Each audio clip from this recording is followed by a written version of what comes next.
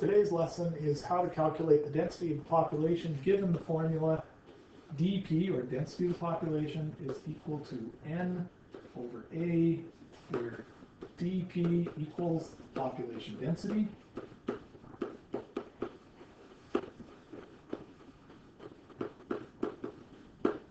And N is equal to the number of individuals in the population.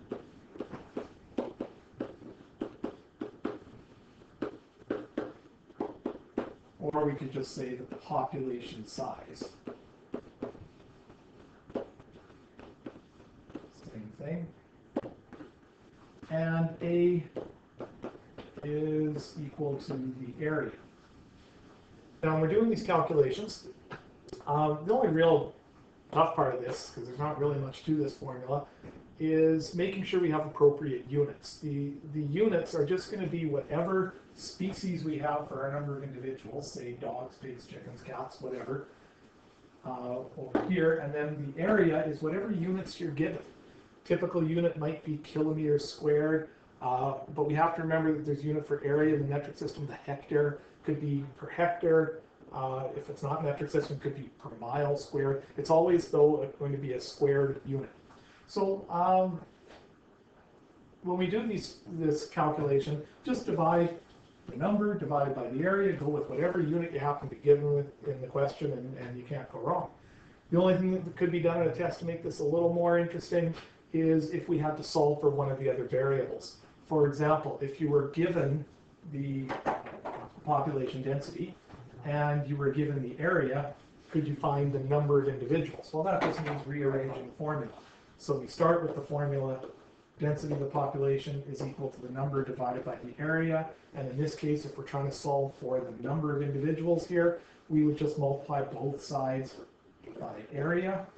When you do to one side of the equation, you have to do the other. So area will cancel with area, and we are left with our N, which I'll write over here, is equal to the area times by the density of the population. So you just need to multiply the two together to get the size of the population. So that's if you're given population density and you're given area. Now, there's another possibility. What if you are given the size of the population and you're given the density and you need to find the area? So once again, we start with our original formula. The population density is equal to the number divided by the area. And we're going to rearrange this to solve for area. So the first thing we have to do is we have to get area off the bottom of the fraction here. So I'm going to multiply by area. What I do to one side, I have to do to the other. And that effectively removes our fraction from the equation. So we're now left with A times density of the population is equal to N. And I want area by itself, so now I divide both sides by the density of the population. And that will cancel.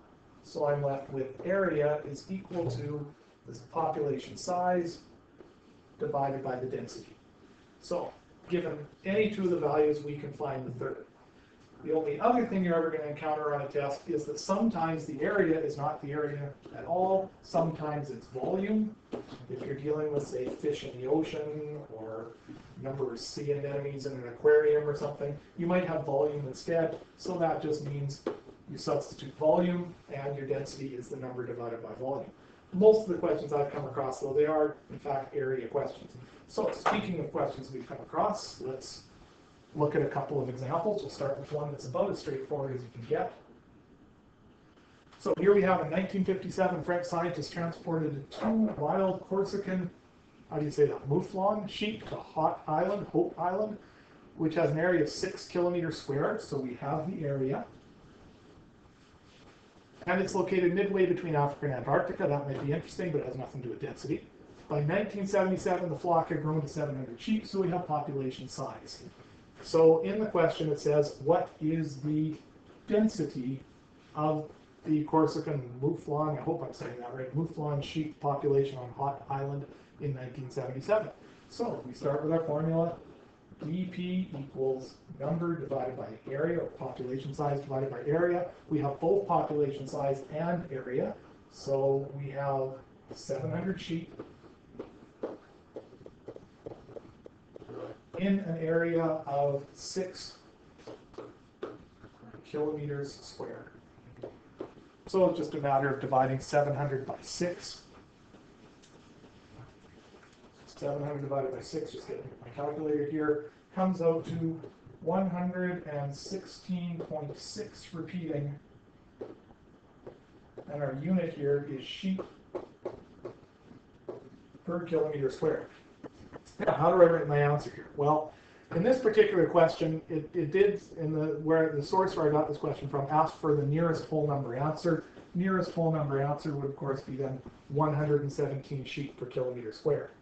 However, if your teacher is pretty sticky on significant digits, technically we have only one significant digit, because right here, 6 kilometers, that's 6 kilometers squared, I apologize, is only one significant digit. So how do we write this to one significant digit? Well, we would write this as 1 times 10 to the 2, and that's because we have to take our decimal place from here and move it over 2 times, and then with one significant digit, this would just become a 1. So 1 times 10 to the 2 sheet per kilometer squared. However, if we're rounding it just to nearest whole number, 117 sheet per kilometer squared. So that's a pretty straightforward example. Let's look at one that requires a little bit of manipulation of the formula.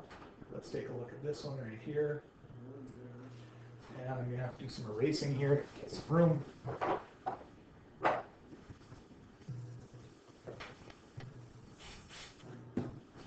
All right. So now we're dealing with wolves. There we go. So we've got Jasper National Park.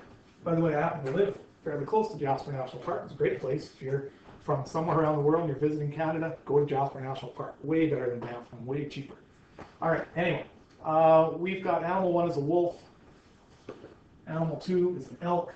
We've got the density of the predator. Well, the predator in a wolf-elk relationship would be the wolf. The wolf eats the elk. And the prey would be the elk in Jasper National Park. In Northwest Territories, it would be the caribou. All right, so what we're asked for in this case is the size of the wolf population in an area of 6,000 kilometers squared in the Northwest Territories. So we're concerned with this set of data. We don't need to worry about the Jasper National Park data. So we start with our formula. Density of the population is equal to the population size divided by the area. And what we're being asked to calculate in this case is the size of the population. So we need to find n. So I'm going to multiply both sides of the equation by a. Remember, when you do to one side of the equation, you have to do to the other. So we're going to cancel a over a, and we are left with n is equal to the area times the density of the population.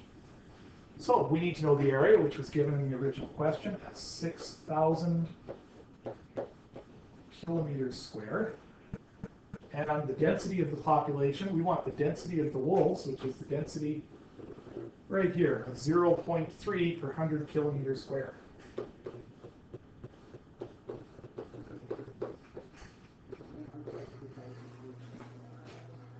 All right, so we need to know this in kilometers squared rather than 100 kilometers squared. Well, let's just solve this the way it is, and then we'll get the units sorted out in a moment. So I can take 6,000 kilometers squared times 0.3 divided by 100 kilometers squared, and I should have written this. This is wolves per kilometer squared, 0.3 wolves per kilometer squared. So our units are going to cancel because we've got kilometers squared. We're dividing by kilometers squared here. So all I need to do is calculate 6,000 times 0.3 divided by 100, and I get an answer of 18, and this would be 18 wolves. My unit of kilometers squared is canceled now. So correct answer here would be 18. Once again, in this question, it asked for nearest whole number, so nearest whole number is 18.